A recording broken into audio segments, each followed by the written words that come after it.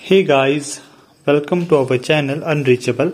How to fix something went wrong problem, installation failed, error code 4000 2004. How you can fix this trouble I will tell you in the BlueStack app. I have getting this error from a long time.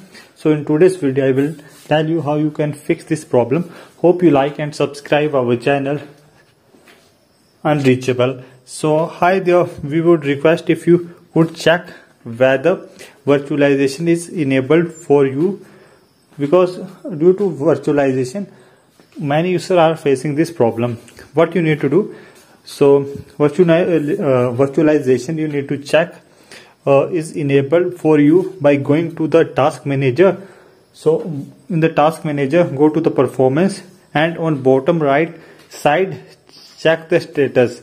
So it found disabled. We would request you to kindly follow some steps to enable this, and once enabled you can try installing BlueStack again and your problem got resolved. So in this way you can fix this problem.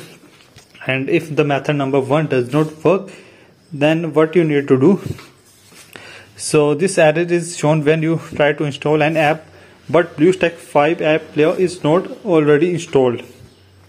Please install BlueStack 5 from their website and then try to install. And make sure when you are trying to install your firewall or your security security feature that protect from the virus are turned off. You need to turn off your firewall, and because sometimes this restrict the installing of the browser, and try to restart the device and then try to install this app and your problem got resolved.